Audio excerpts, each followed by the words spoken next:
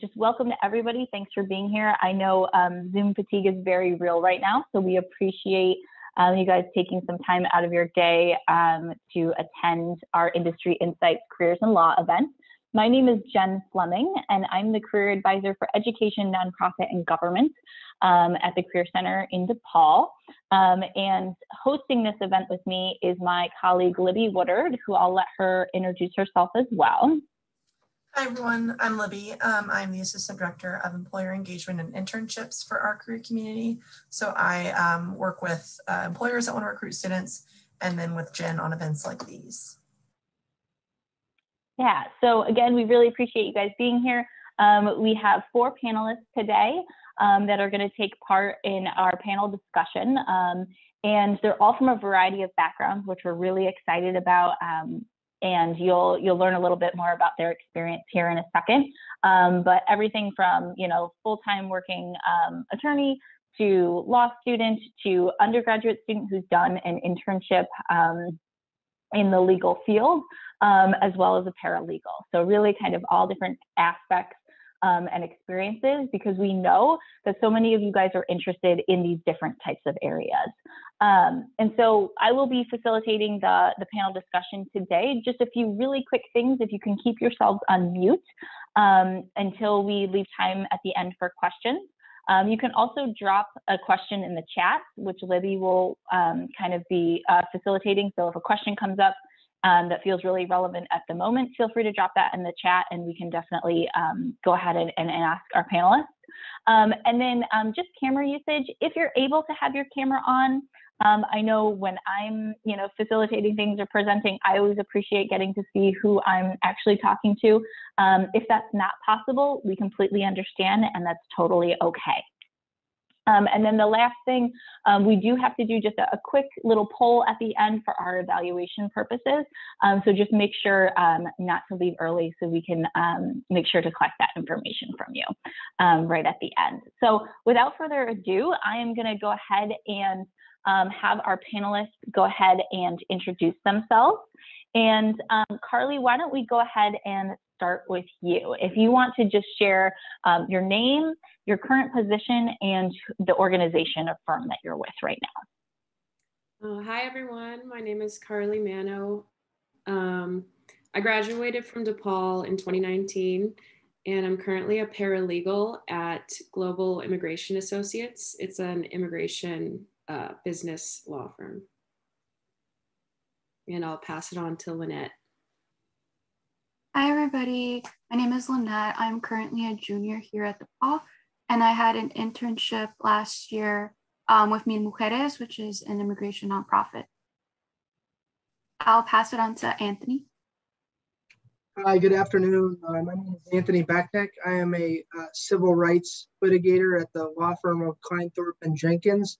I graduated from DePaul undergrad. It seems like I'm the elder statesman here, back in 2007. And I will pass, and I have very bad eyes, but I will pass it on to our last finalist speaker here. Hello, everyone. My name is Rivka Felina. I graduated from DePaul last year. I majored in international studies, and I see Corbin here. Hi, Corbin. She was the best career advisor. I just completed my first year of law school at the University of Illinois College of Law, and I'll be a 2L next year. Awesome. So for our panelists, thank you for kind of giving us a little bit of that context.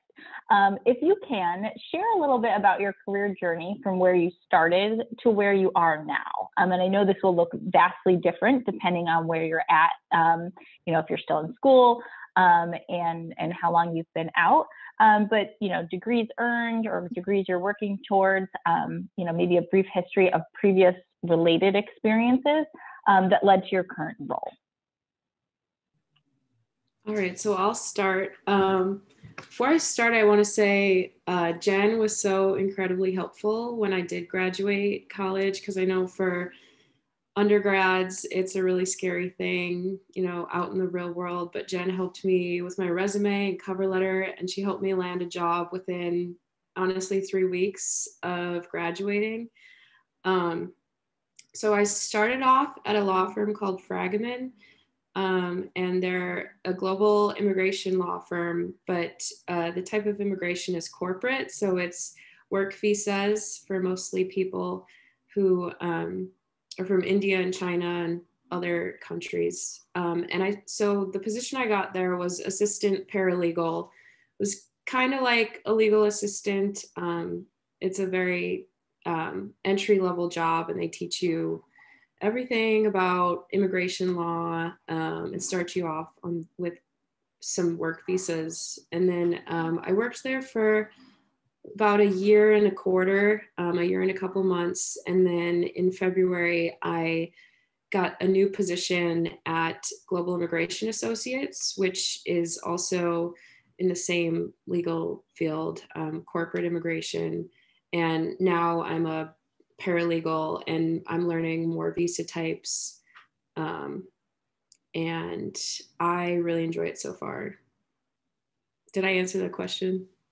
Okay, cool. Yeah. And actually, Carly, can you just expand a little bit? I know kind of just from my memory, you didn't have like what we would call like a ton of related experience on your resume when you were applying to these types of roles. But can you talk a little bit about the experience that you had and how you leveraged that to really talk about some of those transferable skills and how they would work? I remember you worked at, you know, at the vet office. Yeah. Can you just talk a little bit about that really quickly? Yeah, so I would say a bulk of my skills I got, academic skills I got from DePaul as a political science major, tons of reading and writing, because being a paralegal or an attorney, like you're just going to do a lot of reading and writing. But in college and high school, I was working at a vet as a vet tech and an animal care technician. And so there's ways you can leverage the skills that you get from, you know, a job that might be completely mismatched to the one that you're applying to. But if you can sell your skills in that way. So I don't know, it's been a while since I applied, but I just remember, how did I don't know, I don't even remember what I wrote on my cover letter. I think that, I don't know, Jen, can you help me out here? Because yeah, I know, go ahead. It's hard to relate those two. But the bulk of it is like using your communication skills. So oftentimes as a vet tech, I was communicating with the vet, and communicating with clients and pet owners, asking questions and helping them out. And a lot of about being a paralegal is communicating with your attorney, you know, the higher up, and asking, you know, like, what do you need me to do? When do you need me to do it? Like, what's the deadline? So there's those, what is that considered, a hard skill or a soft skill? Like communication. Communication is huge. I don't know what else. Oh, that was perfect. You know, I think a lot of students come to me saying, well, I don't have any related experience. I haven't done a law internship, because they can be hard to find as an undergraduate student. And so I think my point is just, you had some other experiences that maybe, you know, to somebody looking at a resume that, you know, didn't understand that employers really do look for these transferable skills of communication, you know, teamwork, things like that, time management, organization, where you're able to really meet deadlines and have a lot of responsibility, you know, in order to take that to this next position, even if the position itself doesn't necessarily feel super related. Right. And at DePaul, I did take an immigration law class. So that also kind of piqued my interest. And if you can explain to wherever you're applying, whatever field of law it is, just your interest and your passion for it, they'd much rather take an applicant that wants to do it instead of someone that's just looking for a job, you know? And also, I'm interested in potentially attending law school in the future. So they like to see just that passion and the drive for the field you're going into. So I guess that's my spiel. Lynette?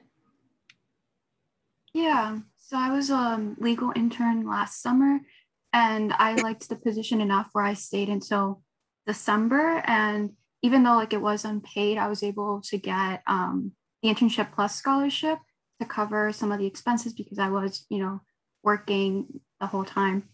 And there, I was kind of working with the paralegal. So I would work on U visa applications. So U visas are visas that people that are undocumented here in the United States can apply for if they've been victims of crime. So I would help really streamline those applications and worked on cover letters.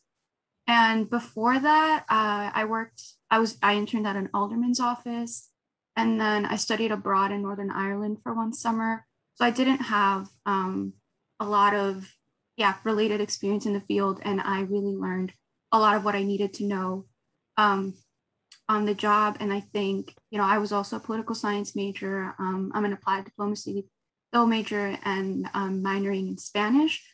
And I'm fluent in Spanish. So I definitely think just reading, writing, and knowing Spanish really helped me a lot in this internship. And like Carly said, like communication, I learned that through my internship with an alderman, just communicating with constituents and answering the phone and communicating with my supervisors. I can pass it on to Anthony. Sure. So I am, like I said, I'm a civil rights attorney currently, a civil rights litigator. I was born and raised in Chicago, and I went to DePaul University in undergrad. I graduated in 2007. I was an athlete at DePaul and then spent a year overseas in Rome, Italy as a professional athlete. I then went to law school at Michigan State University and graduated in 2011. So I've been an attorney for approximately 10 years. And I have done a wide variety of litigation tasks. And what litigation means essentially is when a lawsuit is filed, I'm the individual who will handle the lawsuit and try the case. And in that role, for the most part, I've done two substantial things as a part of my career. And I'll back up for a second. And in undergrad, I did a substantial amount of internships because my goal at the time was to go to the FBI. So I worked at the FBI's office in Chicago. I worked at the Northern District of Illinois. I worked at Customs and Border Patrol. And my first job out of undergrad was actually for Interpol in DC. So I did a little bit of that as well. Went to law school, and I've done essentially two things since being an attorney. I represent police officers for the city of Chicago and for municipalities throughout the Chicagoland area and really throughout the state of Illinois and beyond in civil rights litigation. And I also spent a considerable amount of time. I was the head of special investigations for COPA, which is the Civilian Office of Police Accountability in Chicago. I spent 3 years as, kind of the number 3 or number 4 at COPA, heading up their special investigations with respect to large-scale police shootings, corruption-esque issues with respect to law enforcement. And I have since left COPA and returned to private practice, where I am again a civil rights litigator. And now I do substantially 2 things, or maybe 3 things, which are really my career and life interests, which are: 1, I defend what I would consider to be great officers in civil rights litigation and beyond. I also investigate officers, and I fire, terminate, and prosecute officers. And I kind of pick and choose cases with respect to that. But I try cases and fire officers for unlawful use of deadly force and corruption. And I also train officers extensively in the law and in use of force, and other issues of that kind. So I kind of do all three major issues that are currently on the forefront with respect to law enforcement. And I will pass it on to Rivka. Yeah, so with my kind of career and law journey, I kind of always knew I wanted to go to law school. I'm passionate for social justice issues, and so that really, guided me in my decision for wanting to do law school. However, as I'm in law school right now, I kind of want to get the taste of like many different fields before I get to choose, after post law school, for what I specifically want to, focus my practice or what I do post law school. But in my career journey, I felt that it was so important to gain experiences because one, I wanted things to have on my resume because I'm the type of person that I'm not really great at standardized exams. And I know you guys are all students probably taking the LSAT now if you're thinking of law school. And I personally hate standardized exams. I'm not the best at them by any means. And so I kind of want to shift the balance of my resume of having a lot of experiences so it can kind of outbalance like a bad LSAT score, even though that don't let that discourage you. Law schools take a holistic consideration of your application. But yeah, so I did an internship at CARE, the Council of American Islamic Relations, which is a civil rights firm in the city. They do a lot of great work revolving around racial discrimination and things of that nature. I also, as I said, I majored in international studies, so international politics and that all amazed me, and I really loved that area. And so I did an internship with the Pakistani consulate, which it wasn't really a law firm, but do things that you're interested in, because even though it's not related to law, like it can still give you hard and soft skills that you'll need for law schools, and you can always maneuver things or like frame things in a way where it can help for law school. Or and then I also interned at a local office in my community. It's called Khalaf and Abu Zaid, which was an immigrations law firm, where I got the opportunity to shadow lawyers and, be in court, and which was a great experience. And so that's kind of what I would say if you're interested in going to law school, to really get those experiences on your resume, just so that you can, kind of know what lawyers are doing on the ground and what the real work is. But that's kind of just a small snippet of my journey. Yeah. And then we talked a little bit about skills, just given, Carly's background and how she was relating some of the skills she had. So I'm going to move on just to the question around, how do students prepare for a career, or even, say like a job coming right out of college? In this industry, what types of classes, what types of volunteer experiences, or internships would you guys recommend, just given your current experiences that you've had? All right, I'll start.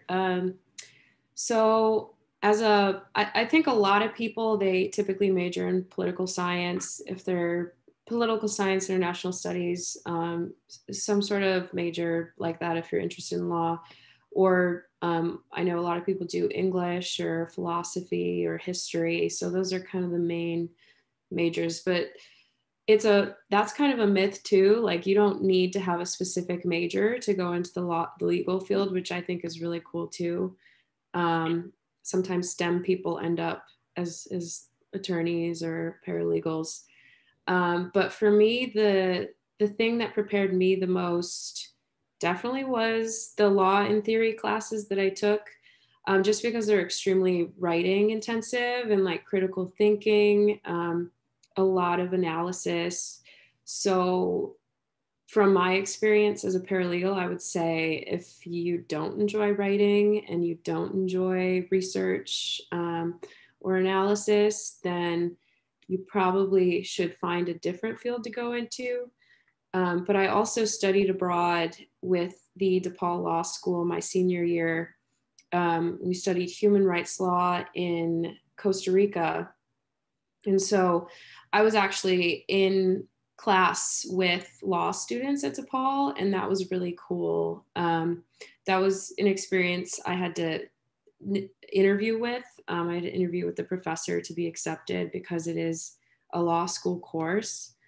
But I would recommend, studying abroad, seeing if you have those other opportunities, because DePaul does do a few undergrad law school study abroad programs, and it was only about a month. So see if you can fit those experiences into your curriculum still. I highly recommend it. And I think that's pretty much it. Yeah, that I have to say. What about you, Lynette? Yeah, something when I was applying for this internship that really helped me was I tutored at Erie Neighborhood House. I tutored immigrants. So I think that experience like really showed that I was passionate about helping people. So even if like you can't get like a direct internship, I'd say like try volunteering with like the specific communities you want to serve. And yeah, I agree with Carly. Definitely taking like political science classes and just like law and theory helped me.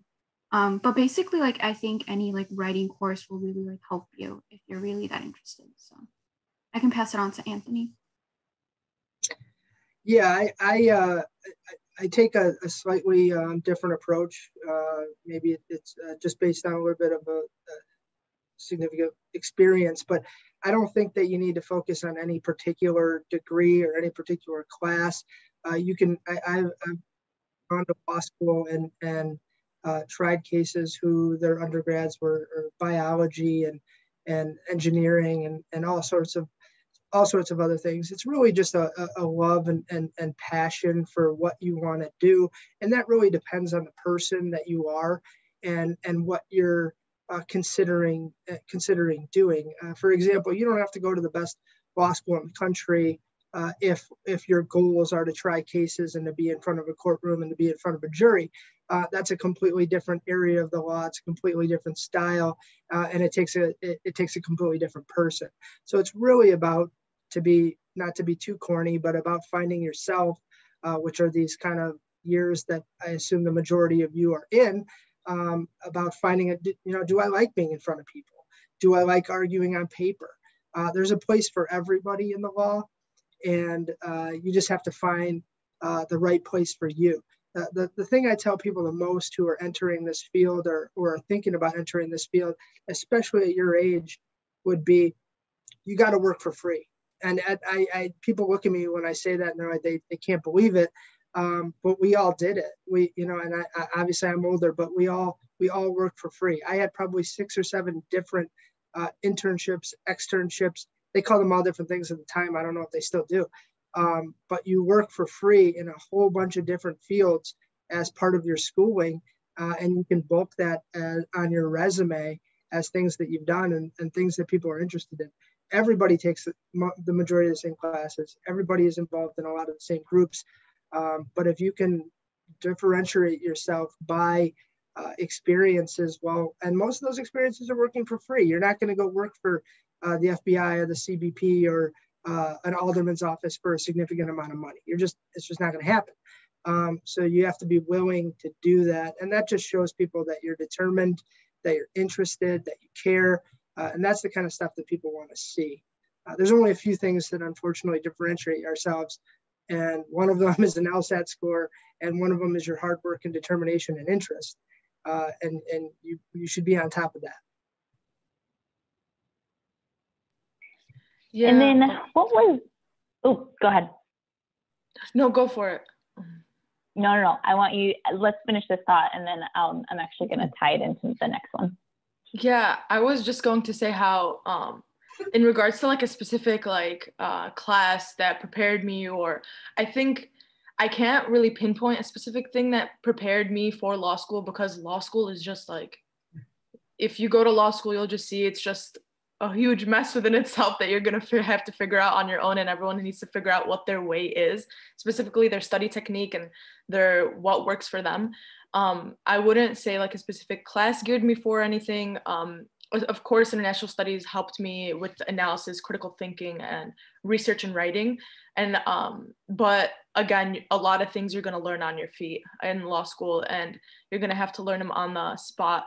But I do think it's important just to develop good study habits and making sure that you know how to schedule very well and knowing how to juggle things. I think that's what's more important, because I don't think there's just this one class that's just going to prepare you for law school. And this kind of goes into like, people kind of ask me if they should take this 1-week course at Duke University that prepares them for things. And maybe it will help, but I think at the end of the day, I think you really are going to be able to know yourself and what helps you best when you get to law school, and, you know, just making sure you develop good study habits and techniques. And then we had a question in the chat from Juliana. Are there any programs or clubs you would recommend for students to become involved in, or pre-law programs we could apply for outside from DePaul? So I did this program called Legal Trek. I'll put the link in the chat. But it was basically this program for I think you didn't even have to be an undergraduate, but if you were a first generation student, then you qualify for this program. And we had like a variety of different activities that specifically talked about law school. And then this was like a summer-long program. We would meet, I want to say, once or twice a week for like 2-3 hours, and it was all online. And it was really helpful for me just to get an idea of like what law school was, whether it was something for me. And then I also got affordable LSAT prep out of that program. So I would definitely say, I think the applications closed a couple of weeks ago for this year, but just keep it in mind for next year for following application cycles. That's a great resource. Thank you, Lynette. And then for the next question for our panelists, what is the most rewarding aspect of your role, and then also the most challenging? So the type of law that I do is corporate immigration. So that's different from asylum-based.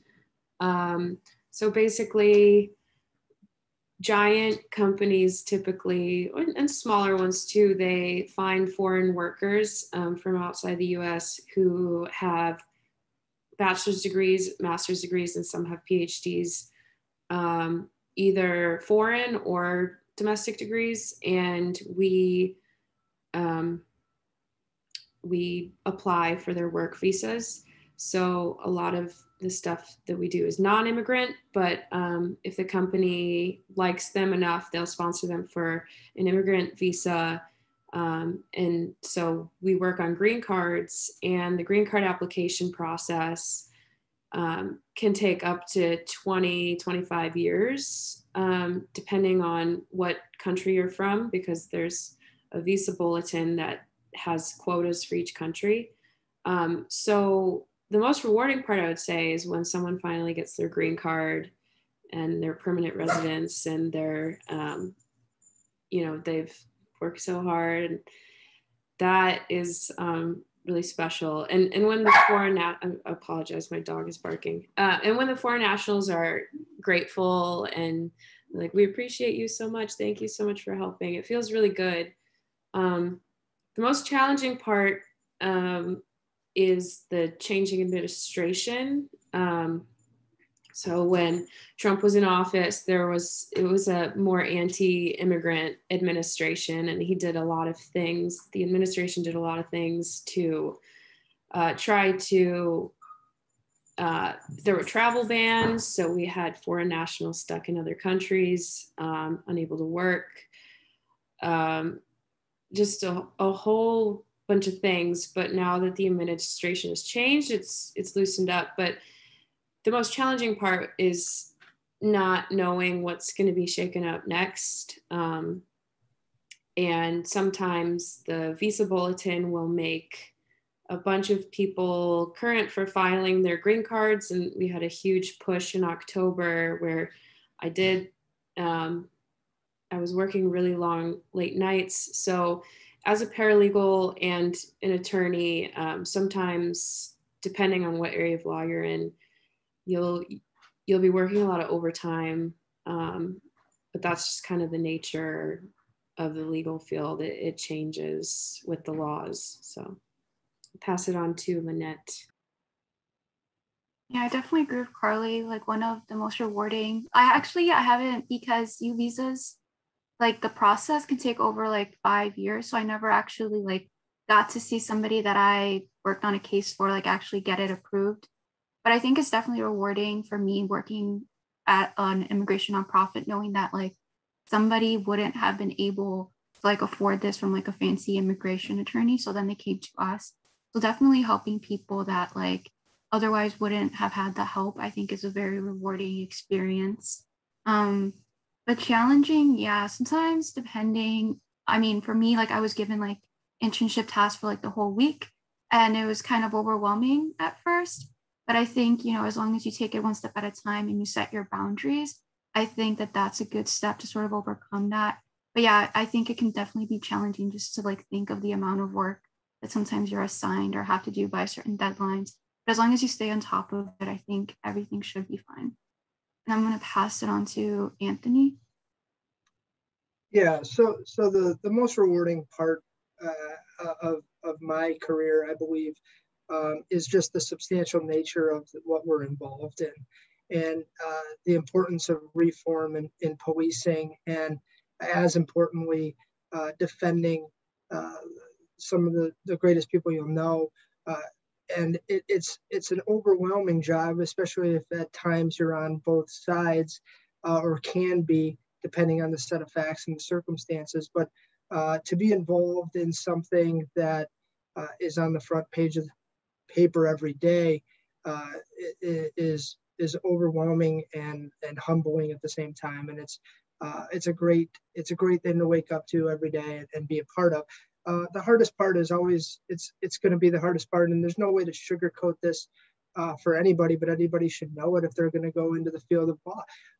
You're going to work a lot, and you're going to be very, very busy, and you're going to be overwhelmed. You're going to struggle. We have first years and second years and third years who are exhausted, and they're tired, and they're overworked, and they're overwhelmed, and it takes a long time to people do this job for 40 or 50 years.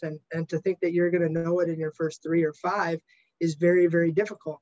And unfortunately, law school is not a good prep for the actual practice of law.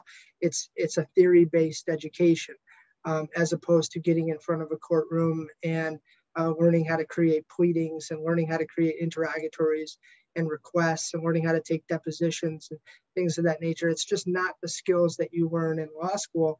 I think they're starting to move towards that, but not quickly enough. So it's just going to be, the hardest part is always going to be a feeling of being overwhelmed, but the benefits outweigh that.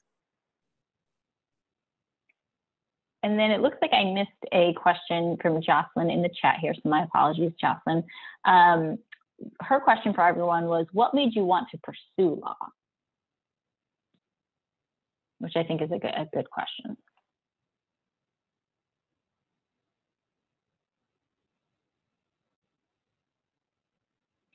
Carly, do you, Yeah. Rivka, sorry. Sure. Hold on, sorry. I totally jumped the gun on that question and didn't allow Rivka the opportunity to answer that last one. My apologies, Rivka. No, it's okay, no worries.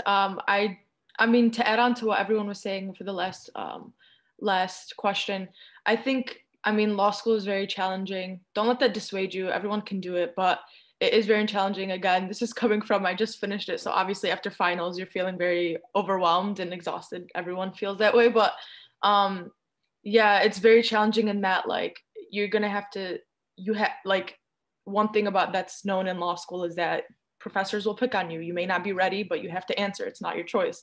So they'll be like, Corbin, what is the answer to this question? And you have to be ready at all times, and you have to have your camera on at all times. And so it's been challenging a year, especially with COVID. Everyone knows this. You guys have dealt with COVID during the semesters too. And so it's just like kind of awful in that respect too. That's been challenging. But I hope, one thing that I hope to use my law degree for is to help marginalized communities. And so hopefully this summer I'll be working with Ascend Justice, which is a law firm, a public interest law firm dedicated to helping domestic violence survivors. And so and victims of domestic violence. And so that's what I hope to be, I can use my skills that I've been learning in law school and for that purpose. And so that's kind of what I hope.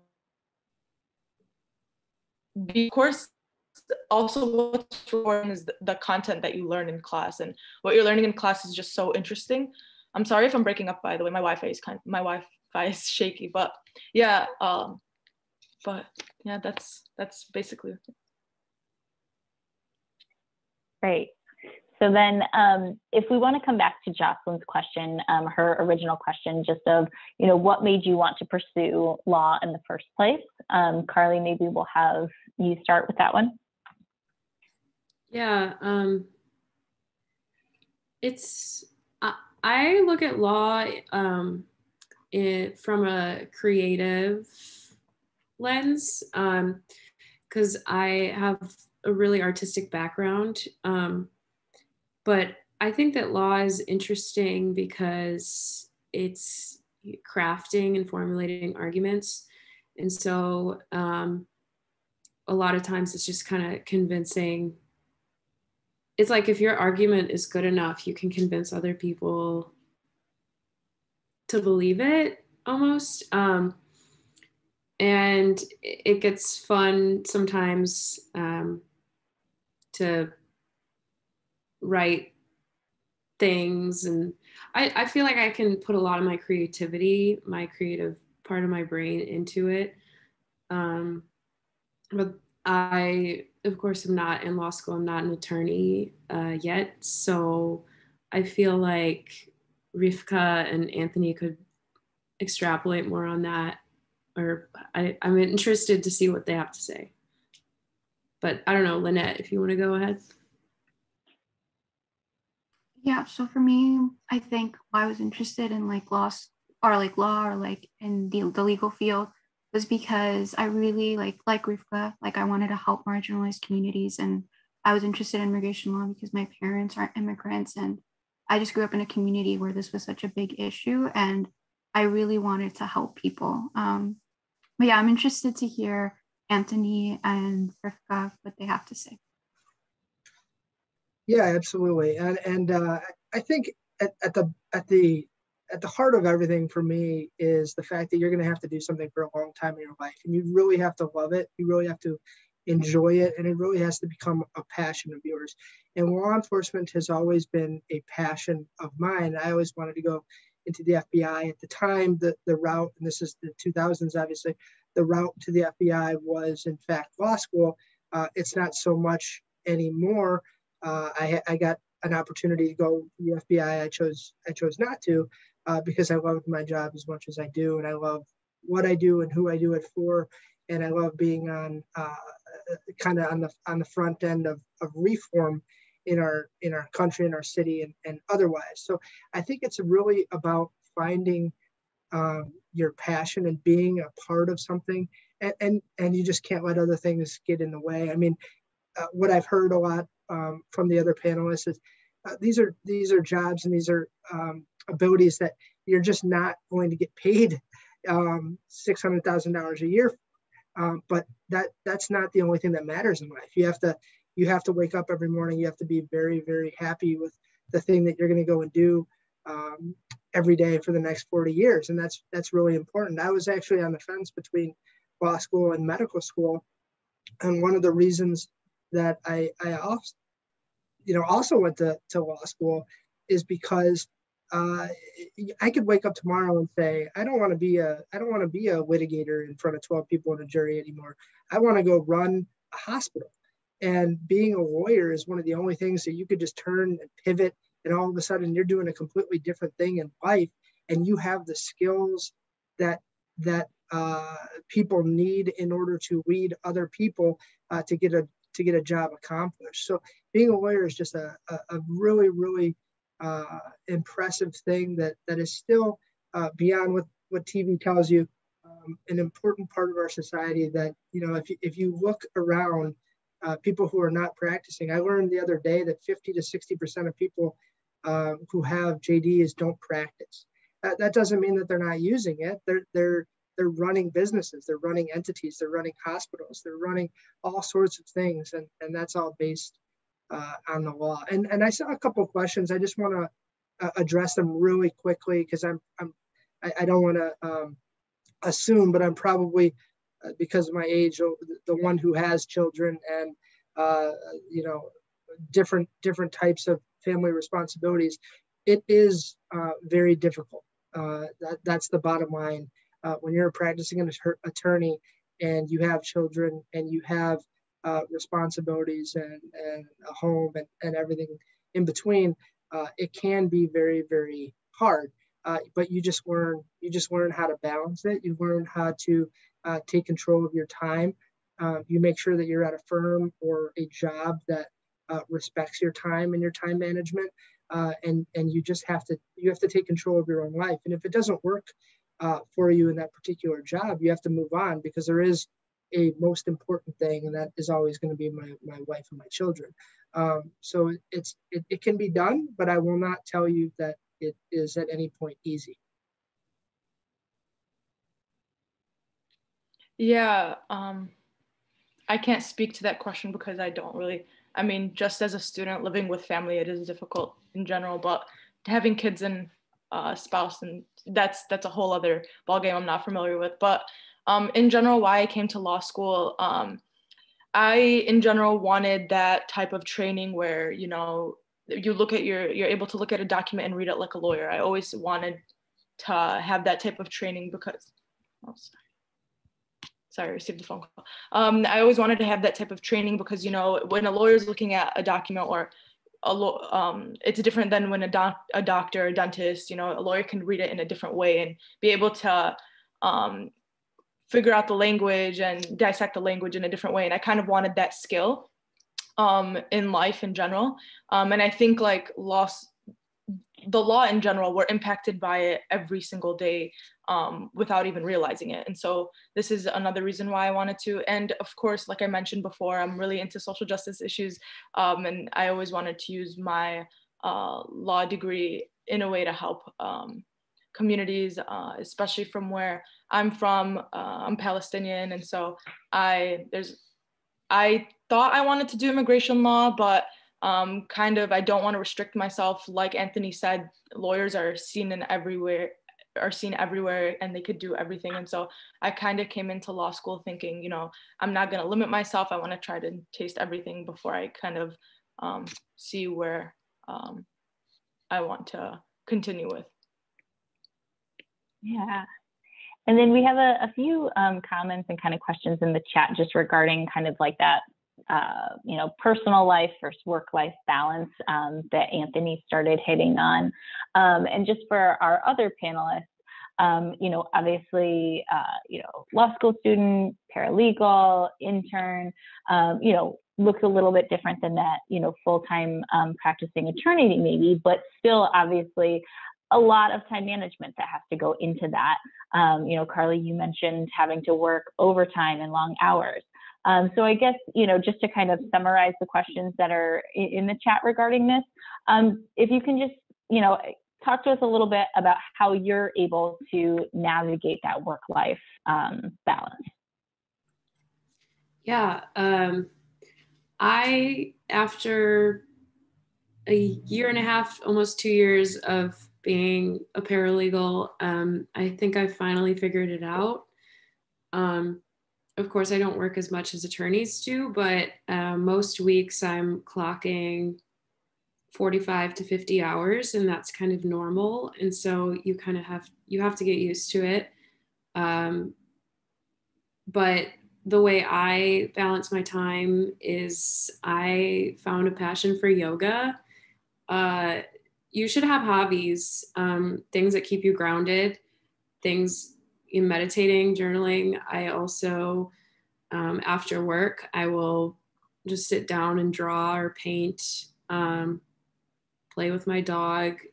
That's the best way I can tell you how to balance your time. I also highly recommend just having a calendar app. Like it helps with scheduling things. And the transition to work from home, because right now I'm 100% remote, it was challenging at first, but I've learned to love it because I can message my attorneys and say, hey, I have a doctor's appointment, you know, at 10 a.m. I'll be offline for an hour, but you can just clock back in later and work later. And some days you do have to work on a Saturday or a Sunday. That's the nature of it because, you know, as much as paralegals or as much as attorneys work, there's a whole team of paralegals underneath them working on a bunch of different things. So, yeah, attorneys do often work weekends, I noticed. Keep that in mind. But if you can find a hobby, something you love outside of it, it makes the job more enjoyable because you can look forward to doing that after work or before. So I'll move it on to Lynette. So my internship was like fully remote. So what I would do is I would make sure that I was going on walks. And I would just like try to like just turn off my computer whenever I really wasn't doing any work and just like force myself to do other things. And I think that made like trying to separate my time out a lot better. And also like something that I learned, it's like if you're like forcing yourself to do something, like that's also like not really good. So just like trying to like find boundaries and, you know, like Carly said, find hobbies.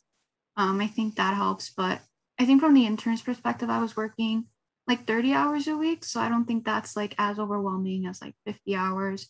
So it's definitely just trying to like accommodate or like get used to like what work you have in front of you and setting boundaries.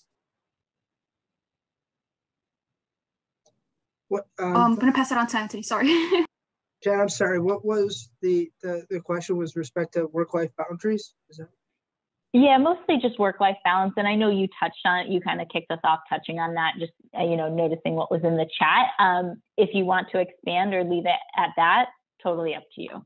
Sure. So, yeah, I think that you certainly need a significant work-life balance to the extent that you can. Most firms are, you're going to get into this if you go to a firm, which is the majority of attorneys who are practice at firms. And that is going to be based on a billable hour. And therefore you're working based on billable hours, and you're going to work a lot of billable hours depending on what your particular firm's billable hour requirement is, and things of that nature. It becomes so second nature that you don't even think about it. Yeah, I'll do work on Saturday and Sunday when my kids are sleeping or when they're out of the house or something. You'll answer a phone call, you'll do things, but it becomes so second nature that you barely even consider it work. It's just ingrained in necessarily what you're doing. And then with respect to some of the other questions that are in the chat, and I'm sorry if I don't get to these, but anyone can always reach out to me at any point. I think if you have the means to put yourself through law school to do something else, meaning you have a goal in life, and you think law school is going to be a part of getting you there more quickly, and you have the means to do that, I would 100% support that. I think that's an incredible thing to do. You just have to have the means, and maybe you're a great test taker or a great student, and you got a substantial scholarship. Take advantage of it. But I would tell you on the other end that if you're not sure that you're going to practice at all, and there's another way to get to where you want to be without spending $250,000, you may want to consider it, because most people walk out of law school with debt, and the career in itself pays for itself. But there's a lot of things to consider there if your goal from day one is to never practice. Yeah, 100%. That's the first thing I thought about when I read that question too. It all depends on whether, you know, you have the means for it and whether it fits with your long-term plans. In regards to the work-life balance question, it's very interesting because from this last semester, I had a class, it was basically the fundamentals of legal practice that I had. And, you know, we heard from many different attorneys and business people who, you know, were kind of in the field, and they were speaking about what they expect from a lawyer. And, you know, we were kind of, and in that conversation of like work-life balance, we kind of realized that there was a disconnect between the generations of like what work-life balance means, because you know, in the higher generation, they believe like, you know, you have to work. And like our generation, we're kind of like, you know, we should work, but like, you know, there should be time for like, we should leave space for like our mental and emotional health. Like we shouldn't just be, you know, working for the dollar every single minute of our life. And so there's this balance that you need to find. I think I haven't found it yet. I'm still looking for it. But one thing that I try to do is maintain great relations and like spend time with my family and friends. That's kind of what keeps me sane throughout all this. Especially during times of Corona. I don't know if this is going to lead to the fall. If it does, RIP me. But I think especially during times of COVID, you need to really figure out, course, but like group studying and getting much interaction with other students and like as much as you can, and meeting other people through the internet. And like, you know, what me and my friends have been doing is, okay, let's get on a Zoom call and let's just do work together. And so that's kind of been helping a lot too, especially since a lot of people are feeling isolated during these times. And so figuring out what works for you, going on walks, disconnecting, yeah, turning off your laptop a lot helps. But yes, especially since our bedrooms are now our offices and places of sleep, and it's just the whole thing. But yeah, that's basically it. Right. And I think I'm just gonna, you know, end with one more question for our panelists, and then we'll open it up to the audience. I do just want to say, you know, I noticed in everyone's kind of answer around that work-life balance is that it takes time to figure it out, right? It's not something that you're able to figure out a lot of times in that first 6 months. It, you know, takes process and elimination and things like that. So really knowing that it's a process to figure out what's going to work for you. So last question, where do you see your career going in the next 5 years? So, you know, whether it's considering attending law school or, you know, pivoting to a different type of law, talk to us a little bit about kind of where you see your trajectory going. Yeah, so I feel like the pandemic made me reevaluate a lot of things. I was so fortunate to keep my job, actually transition to a new law firm, and progress in my career, but I know that wasn't the same for a lot of people. A lot of people are starting from square one, or they've been knocked down and they're just getting back up on their feet. But for a while I've been like, yes, I'm going to law school. Yes, I'm going to law school. But I think that kind of has been put on hold for a minute, and I'm still trying to evaluate what's best for me.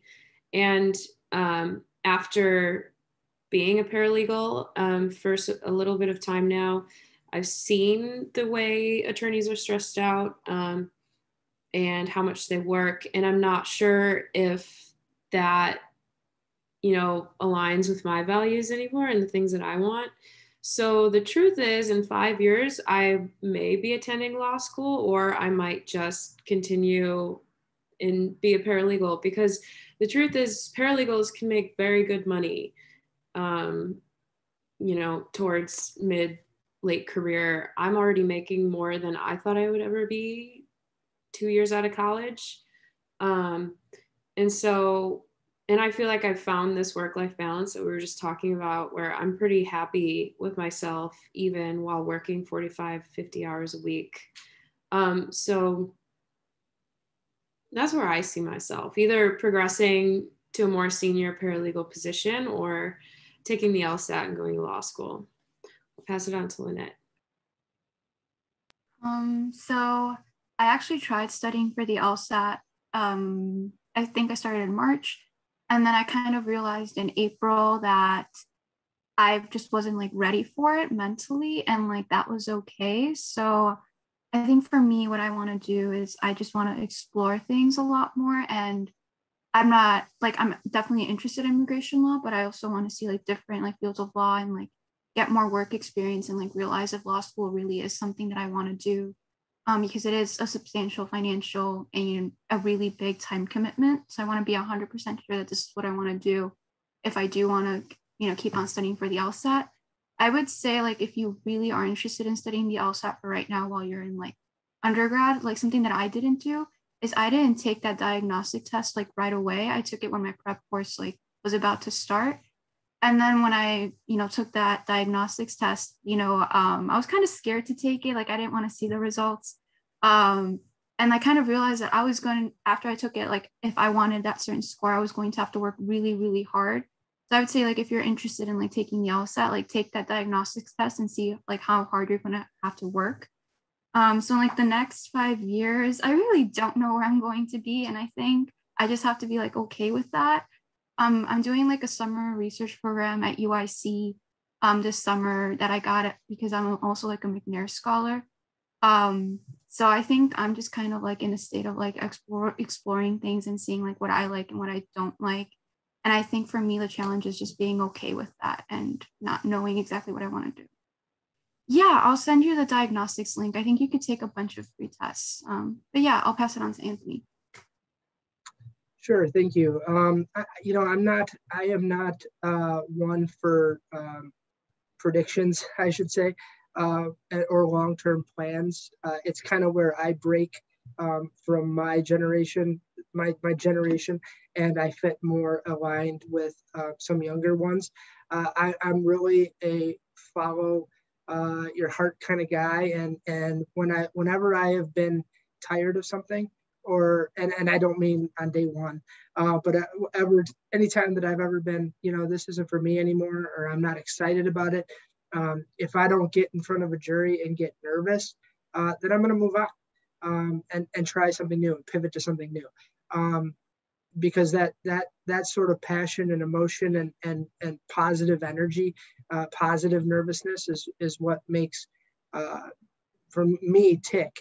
And I've already been, I'm not a long-term, or I haven't been in the past, I should say, a long-term firm guy. I was at one firm for 6 years, made partner and left. And a lot of people's life goal is to make partner. And it's not really for everybody. You just have to decide what is for you and keep moving. So it's for me, it's about passion. And if I feel like I'm not passionate about something, I'll move on. Considering where I am and how much I like it, I would venture to think that I'll either be in a position like I am now or in another high level position in the government, working on some of the same issues. Yeah, I think for me, just like everyone else has stated, like I said many times before, I want to explore many different fields before I land on one thing. But yeah, I think what I want to try to do is I'm being more open to reaching out to things that you're to organizations that you're interested in, and seeing and looking at who works there and sending cold emails that says, hey, my name is this and I'm interested. I really like the work you do. Do you want to have a conversation? Because that's also a part of like networking. I hate that word, guys, but you're gonna hear it for the rest of your life, unfortunately. But yeah, working on networking is something that I hope to do. And in terms of like resources, I know this question wasn't hit on, but I feel like it's important. I know a lot of the law school prep costs a lot of money, and I just wanted to send a link for something that helped me because Lynette was kind of talking about that. It's called lawschooly.com, and I used the Bible books. I think if you buy the Bible books, I self-studied, you should be fine, hopefully. And it gave like a really good schedule of what you should be doing and what types of questions you should be drilling and like when you should take practice exams. And so that's what helped me. I'll put the website link. I didn't buy their actual prep materials. I just bought the schedule, and so you could prep with. But that's something that helped me. And if anyone has any questions about the law school application process or anything in general, feel free to shoot me an email at all. Yeah, we appreciate you. I noticed that you put your contact information, so definitely appreciate that. I know a lot of students have questions around the law school application process. So I am noticing the time, and I do want to be really mindful of our panelists' time, just given that it is a work day and they kind of gave up probably wasn't even really their lunch. And so, you know, hopefully people were able to put in questions within the chat throughout. But I am going to go ahead and wrap up today's event just to be respectful of our panelists' time. I mean, really great insight. You know, loved hearing about these experiences and really appreciate the specific resources too that we will make sure to pass on to students. And so Libby's going to launch a quick poll here for our students. But if we can just give a quick round of applause to all of our panelists for their time and expertise and insights today. And then you, as long as you are RSVP'd on Handshake, you will receive a recording of the event in a follow-up email. It does have to go through our communications team, so it could be up to a week until you receive that. So just a heads up on that time lag. But thank you everyone for being with us today, and thank you especially to our panelists. Thank you. Thank you. Thank you. No.